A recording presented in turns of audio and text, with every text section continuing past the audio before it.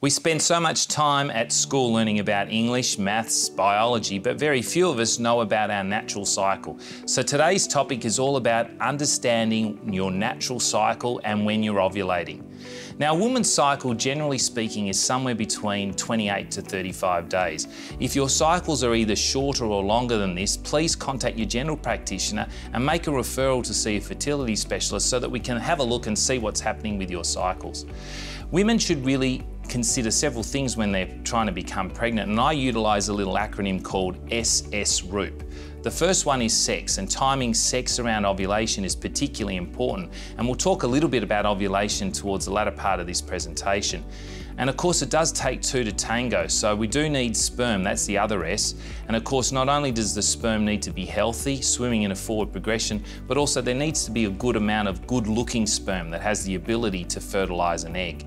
The next thing is a receptive uterus, a uterus that's structurally normal with no impediment for pregnancy. So when you see any one of us as fertility specialists, we're going to be asking questions about your menstrual cycle, if they're heavy, alternatively if you have any pain, and this may give us an indication as to whether you might have things like endometriosis. Of course, you need to have open tubes because the tubes are particularly important because they're the conduit or the pathway where the sperm and the egg can meet. And fertilisation of the egg actually occurs in the tube itself. And lastly, you need to ovulate. So let's talk a little bit about ovulation. A woman's cycle commences on day 1 when she has her period. And at this point in time, all the hormones are really quite low. So estrogen and progesterone are very low. The brain secretes a hormone called follicle stimulating hormone. And what this is like is it's like fertilizer for a woman's ovaries. Every single woman has a certain number of follicles that are within her ovary at any given point in time. And the follicle stimulating hormone will gently stimulate one of those follicles to become a big dominant follicle. So I want you to imagine that in actual fact, the little follicles sitting on an ovary are in actual fact seedlings sitting in a little flower box. And think about that FSH, the follicle stimulating hormone coming from the brain, as if it is fertilizer for those little seedlings. So what happens is the FSH or the fertilizer slowly increases during the first part of the menstrual cycle from day 1 to approximately day 14. And that fertilizer gently stimulates one of the little seedlings to become a big beautiful sunflower. Now it'll block out the sunlight of the other little seedlings, and therefore you only ever get one seedling a month. Now in nature, in terms of your ovaries, the same thing happens. Follicle stimulating hormone gently increases during the menstrual cycle.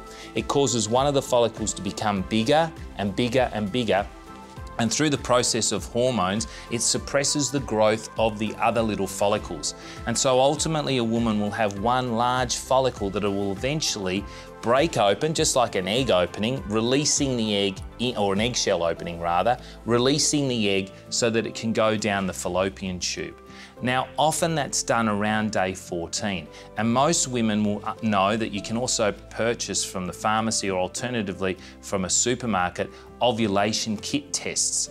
These test for a hormone called luteinizing hormone, which surges or starts to increase in the day preceding your ovulation.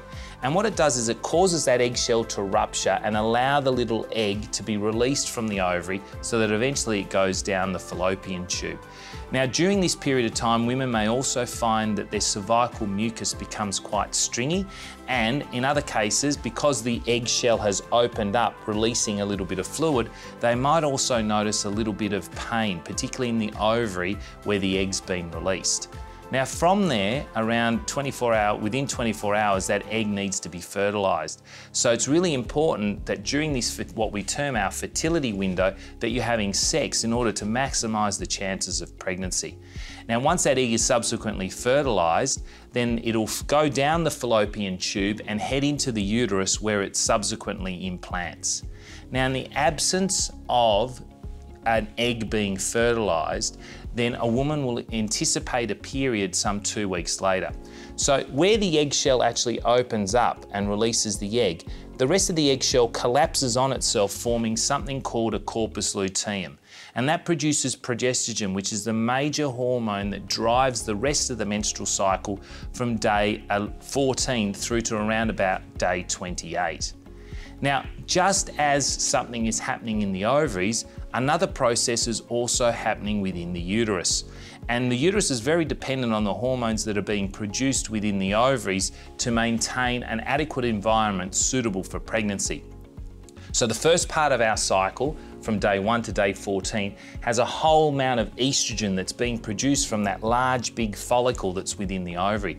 Now that estrogen is a little bit like watering the grass on the surface of the MCG. So if you imagine the MCG, and you imagine the grass growing during the first part of the 14 days of the menstrual cycle, that grass grows. And if you think of the embryo as like the beach volleyball, the big volleyball that's been thrown around the MCG as all the patrons at the MCG do the Mexican wave, and you think about that little beach ball then nestling into the grass. So during the first part of the menstrual cycle, the lining of the womb gets really nice and thick. Once ovulation occurs, that egg or that beach ball wants to land in the grass or the thickened endometrium of the lining of the womb.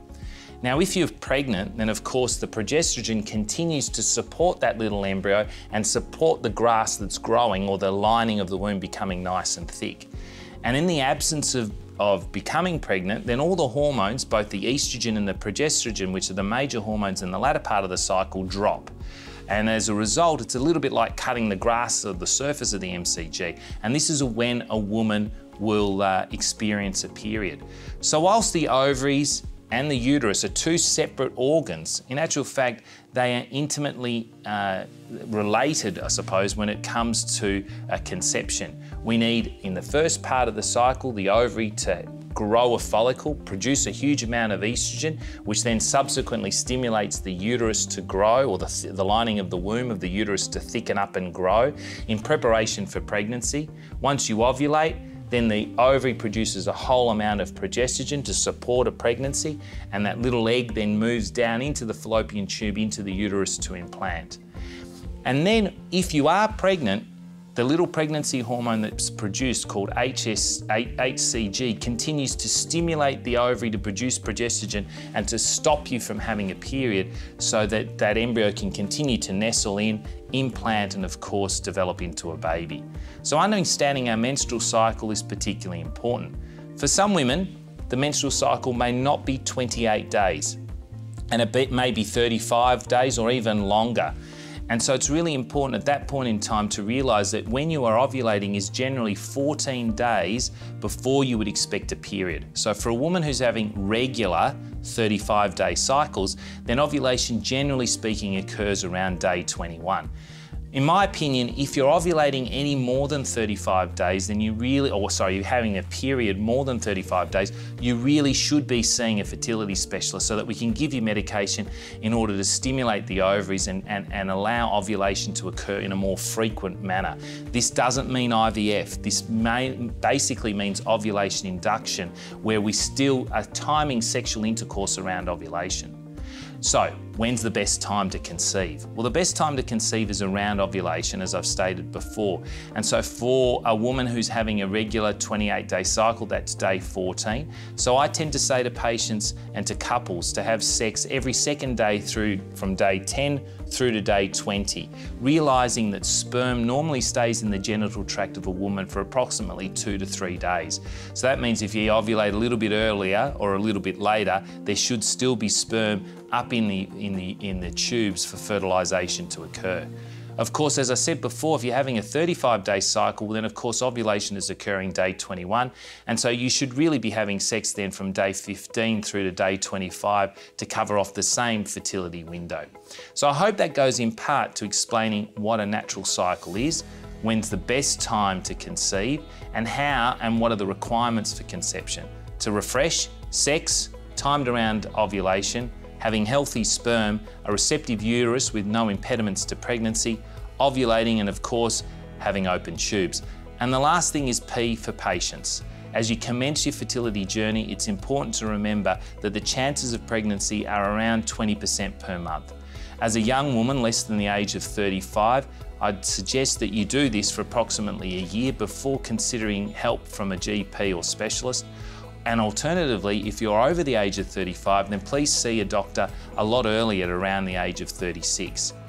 At 6 months. However, the most important thing is, if at any point in time you feel that your fertility is compromised by any one of the factors that I spoke to before, i.e. you're not having enough sex, you're worried about your partner's sperm, the uterus in terms of bleeding may be heavy or alternatively painful, or alternatively you've had any history of sexually transmitted infections where there may be a concern about blocked tubes, and indeed you're not ovulating frequently, then seek the advice of a fertility specialist much earlier than 1 year and much earlier than 6 months for a woman over the age of 35. I hope you enjoyed this video about your natural cycle and when's the best time to conceive. We've got a whole bunch of other videos on fertility, so if you want to listen to them more, please click on the subscribe button, or alternatively leave a comment below. It's really important to take control of your fertility health, so if you need to, please contact us at Melbourne IVF and make an appointment with any one of our fertility specialists.